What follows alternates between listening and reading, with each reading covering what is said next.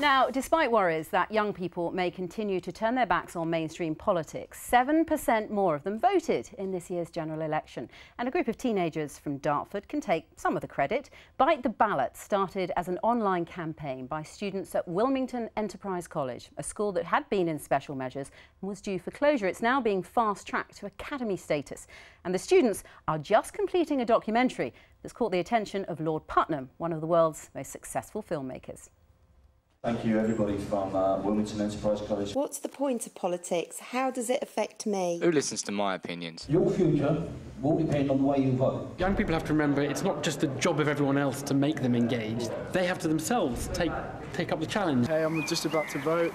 First time, I'm kind of excited. I'm a little bit nervous. But I guess it's my chance to make a difference. I'm looking forward to actually putting my opinion across because I've never got to do that before. It's your future. It's your life.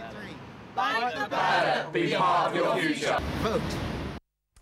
Vote. Michael Sarney is the founder of Bite the Ballot, and alongside him in the studio is Adam Crabb, one of the student filmmakers. Michael, Adam, thank you both very much indeed for coming in. What does Bite the Ballot mean then? Well, Bite the Ballot is a campaign that started at Wilmington Enterprise College.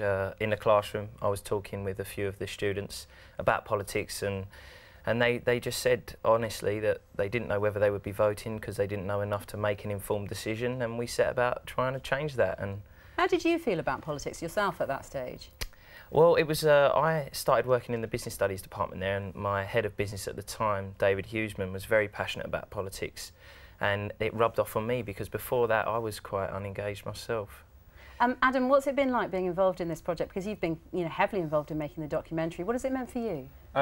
It's like a really good experience. Also, I feel like I'm making a change, helping more young people to understand about politics and why it's important to vote. I've been to like the LBC, the Roundhouse Theatre, BBC Radio Kent last week, and now I'm here on BBC One. It's just a really good experience for me. Were you politically engaged before all of this started? I was interested, but I didn't know enough about politics, so I thought that was like more of a initiative to get involved. I do know more now. Like before the campaign started, I didn't know any of my local MPs or candidates, but I got the opportunity to meet them all. So what do you make of them? Come on, tell us the truth. There's a flinch there. I do believe like sometimes it's hard for young people to like listen and engage with them because obviously like there's quite a big boundary there. But like after I listened to them and started talking to them, I do have like a respect for politicians because it is a tough job. Is it a career that you'd be interested in? I'm more of a business person myself. Okay. I'm going off to university to study business, so I did study at AS Politics, but no, it's not really for me. Well, you never know. Some people end up going through business and into politics later on. Michael, back to you for a second. Despite the good news, still less than half of the 18 to 24-year-olds are voting. If you look at the over 55s, it's nearly 3/4. So how do you get that number up even higher? Well, all we're asking is we've got this campaign going. We're going to make a documentary that records our journey along the way. We want to get that seen to try and inspire more young people just to say, look, come and have your say, tell us what you think, and let your voice be heard. And hopefully, as we gear up more and more progress, more and more people begin to vote and voice their opinion. Why do you think young men are more likely to vote than young women? Because there's quite a disparity.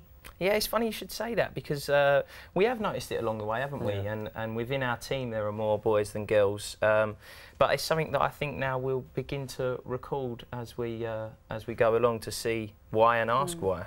Adam, you've heard lots of people talking on the Politics Show this morning. I'm sure you've seen lots of politicians debating before.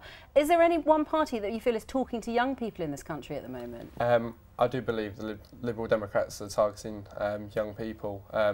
I believe that Nick Clegg has got an understanding for what young people want, and I do really respect that.